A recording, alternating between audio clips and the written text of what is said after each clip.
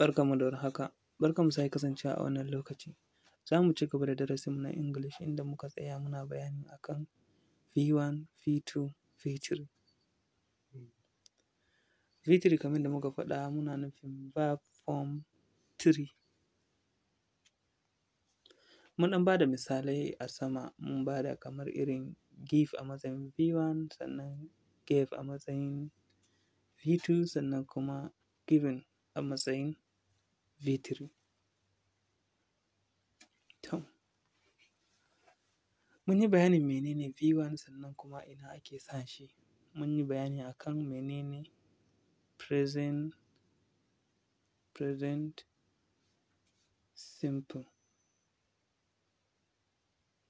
simple tense. Muka ce wannan shi ne tense ɗin da bai ware takamaiman lokaci ba, kamar irin abin da ya zama yau, misali ko ɗazu ko anjima ba. To, cikin misalan da muka bayar mun yi misali kamar za ka iya cewa I go to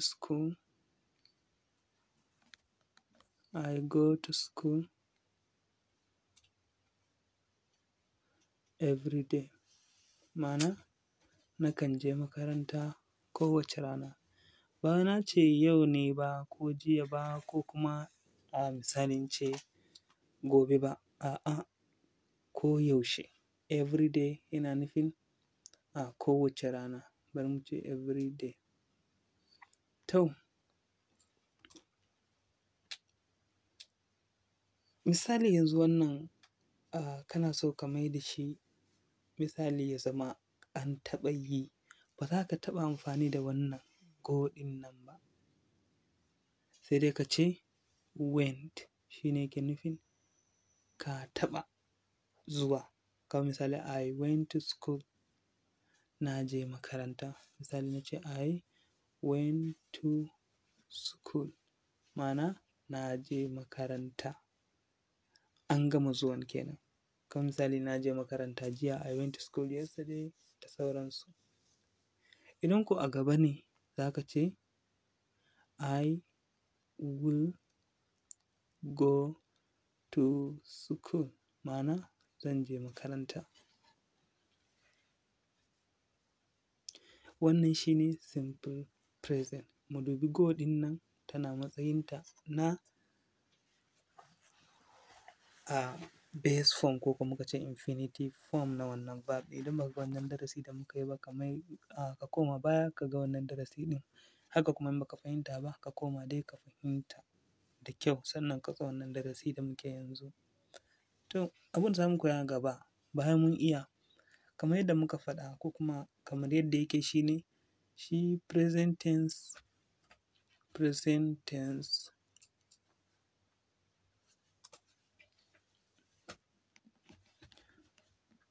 bari mu ce present tense yana ɗauke da misali yana da ɗauke da abu huɗu. Na farko shi ne muna da simple, ma'ana present simple tense, shi ne da muka yi bayani wanda yake ɗaukan V1. Sannan kuma akwai perfect, ma'ana simple in ce present perfect kawai wanda yake ɗaukan shi kuma V3. Sannan akwai misali in ce continuous ko kuma in ce participle.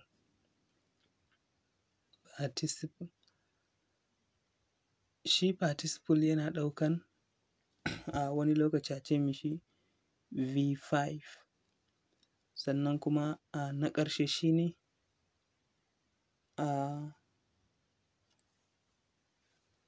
perfect continuous.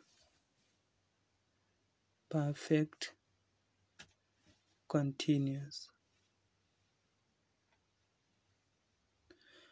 continuous shi kuma yana ɗaukan V2 ne.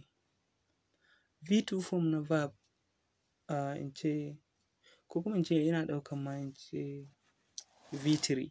So shi wannan present tense ɗin ya zama kashi uku zuwa huɗu. Na farko shine simple, ma za ka ce present simple, sannan kuma za ka ce present perfect, kuma za ka ce present participle, sannan za ka ce present perfect continuous. Ya za ka yi aiki da su? Dole sai ka san menene V1, ka san menene V3, ka san menene V5, ka san kuma menene V3 ɗin. Kamar yadda muka gama bayani akan menene V1, muka ce V1 wani irin verb ne wanda za ka yi amfani da shi wuraren da suka zama suna aiki da present simple, ko kuma wurin da sun yi magana, ko kuma wani magana da ya nuna ba a sa lokacin da aka yi wannan abu ba. Shin jiya aka yi wannan action ne? Kamar yadda muka ce da verb shine action word, ma'ana kalma wacce take mai ɗaukan aikin cikin jimla. Kamar misali, kira in ban manta ba shine call. Sai na ce I called him, ma'ana na kira shi. To idan muka duba cikin jimlar nan, kira ita ce aiki a cikin jimla. So duk lokacin da ka yi amfani da jimla ka samu irin wannan aiki ɗin, ma'ana verb ɗin nan, sannan ka duba daga cikin verb ɗin ko kuma bayanin da verb ɗin nan ke yi bai nuna lokaci ba, to wannan verb ɗin tana amfani ne a wurin gina jimloli wanda suke ɗauke da present simple tense. Shi yasa ake ga irin wancan verb ɗin verb 1, ko kuma in ce verb form 1, ko in ce types 1, ko in ce type 1 ma'ana V1 dai. To idan ko ya zo da lokaci dole zai canja daga V1 ya je wani wuri. So yanzu kamar nan in mun duba za mu ga akwai ed, wannan ed ɗin yana nuna maka wannan verb ɗin fa verb 2 ne, verb form 2, verb form 2, ko kuma mu ce V2 kawai. To bari mu yi ƙoƙarin yanzu mu gina jimlar da ta zama tana amfani da V2. In mun zo wurin V2 kamar yadda muka faɗa shine kalaman da suke ƙarewa da ed, wanda suke ƙarewa da ed suna nufin wanda ya zamana ya wuce. Kamar misali, idan muka zo kalma kamar irin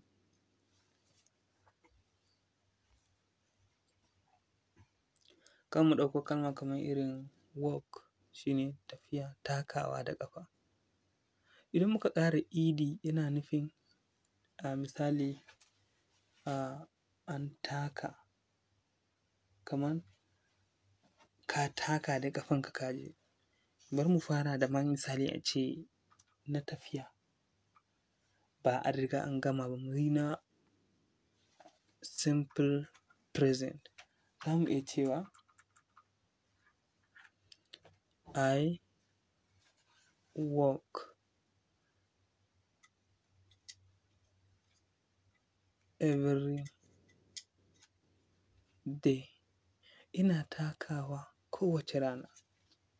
To idan ko mun ce ina takawa kowace rana ɗin nan, ba wai na nufin ina takawa a halin yanzu ba, ko kuma ina takawa jiya ba, ko ina takawa gobe ba. Yana nufin kawai kowace rana, misali ɗabi'a ne na sai ka yi tafiya ɗin. To idan kuma muna so mu mai da shi an wuce, ma'ana mu yi amfani da ed ɗin nan, za mu sa shi a cikin jimlar da za ta yi nufin ga takamaiman lokacin, ko kuma tana bayani akan lokacin ya wuce. Ma'ana ka raba lokaci cewa ya wuce ana ciki da za a zo duka ka ɗan nuna inda lokacin take.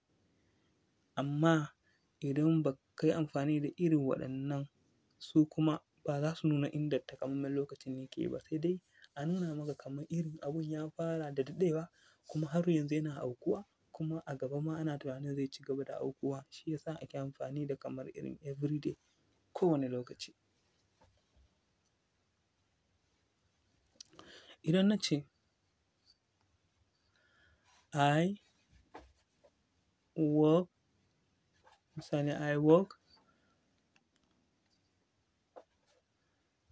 I walked to the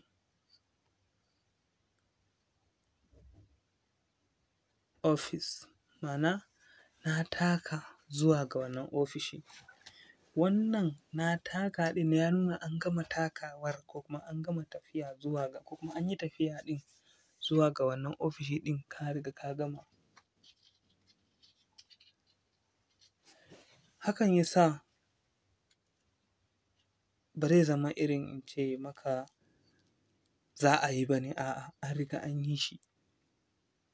I walked to the office. Na riga na taka zuwa ga ofishin. Ka ga dai ya bambanta da ina takawa kowace rana. Misali na ce I walk every day sai na ce ma nan ɗin ma to the office. To the office. Misali mu ƙarasa a ce da office a gaba. Nan ɗin yana nufin dai kana takawa kuma kana ci gaba da takawa kuma kana sa ran takawa nan gaba. Amma wannan yana nufin ko kuma wannan ya nuna maka ana kan yi ko kuma yana ci gaba. Na ƙasan nan kuma ya nuna maka an riga an gama. Za ka iya ba da misalan jimloli da za su nuna ɗaya ya nuna sama, ɗaya ya nuna irin na ƙasan nan kamar yadda na yi su nan. Idan za yi kuma za ka iya wannan ya zama assignment ka haɗa da assignment da muka bayar ka wannan darasin da ya gabata. Daga nan sai in ce za ka adana su, za mu faɗa maka ta WhatsApp sai ka tura mana idan kana cikin waɗanda muke yi musu darussa ta WhatsApp. Mun gode sosai. Za mu dakata a nan sai mun sake haɗuwa a wasu in ce darussa na gaba.